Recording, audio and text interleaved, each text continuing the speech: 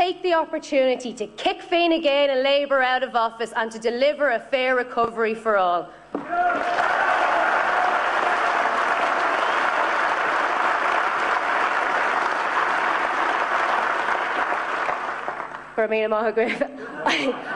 I now have the privilege to introduce our next speaker. Our next speaker is a member of a newly elected government in Greece, and which in the last few weeks have shown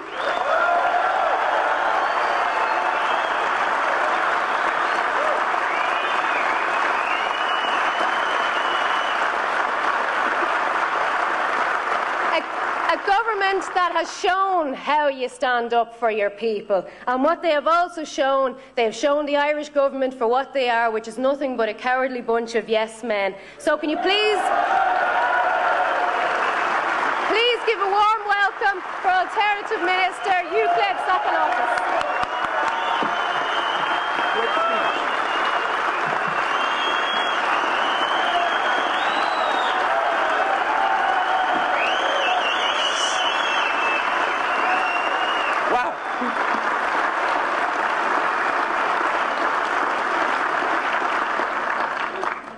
It is an honour and a privilege to address your conference today. I start by apologising for my English accent, but I can, in mitigating circumstances, I am married to a Celt, so I hope that our peoples have a lot in common. Indeed, for most Greeks, it is no exaggeration to say that the Irish are honorary Southerners. Please accept the warm greetings of the first, for many years, government of the left in Europe and of Alexis Tsipras, Prime Minister of the coalition government and leader of SYRIZA. SYRIZA and Sinn Fέin, as well as others as Podemos, are part of a great realignment in European politics that has become apparent over the last couple of years. That realignment is a necessity exactly because we have such a crisis in the existing arrangements.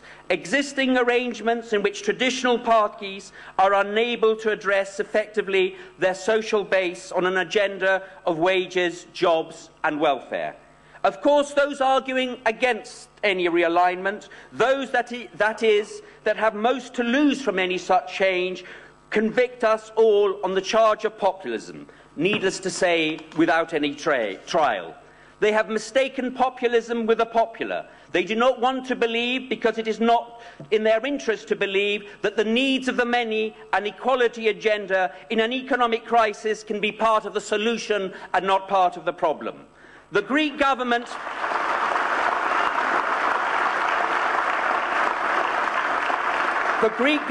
is committed to such an agenda.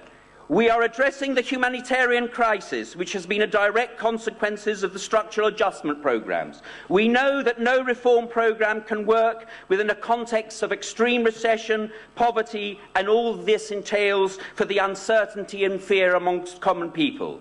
We are progressing with an ambitious programme of reforms to address tax evasion. Greek elites pay taxes on a voluntary basis up to now, on an agenda of corruption, on public administration, and as well the needs of the real economy. We will be seeking to negotiate a new deal to address Greece's non-sustainable debt. No economy that has lost a quarter of its GDP, has 25% of its population unemployed and over 50% of its young people unemployed, and has 1/3 of its population facing extreme poverty, can be expected to repay its debt with a succession of years of very high primary surpluses. For all this, we need the solidarity of European peoples. Some European governments will be arguing that we should not give problematic Greeks special treatment. But you know that we are not asking for special treatment, but for equal treatment in a Europe of equals. Greece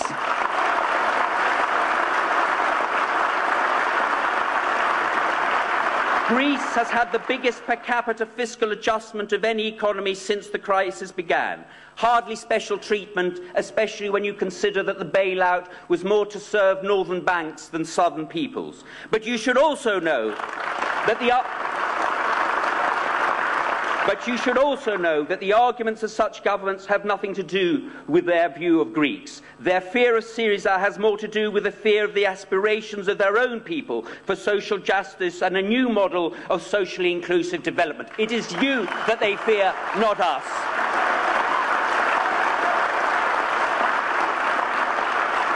For all this, we need the solidarity of Europeans. We have difficult times ahead. We have much to learn from each other and every reason to believe that solidarity, cooperation and learning from each other can begin to change the difficult obstacles that our people face. In 2004, ΣΥΡΙΖΑ just managed to get into Parliament, passing the 3% vote threshold. Now we are in government. It is time to believe that politics can make a difference, that we do not have to accept the status quo. I am sure that the Irish people will draw the right conclusion about not only the desirability of change, but its feasibility. You have nothing to fear but fear itself. Let me...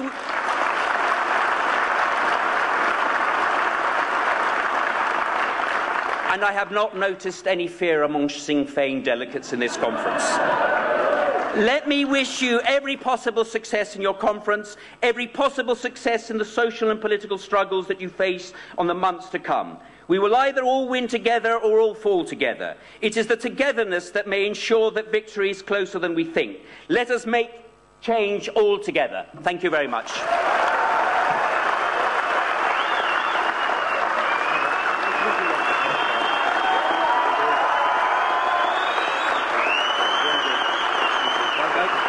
Yeah,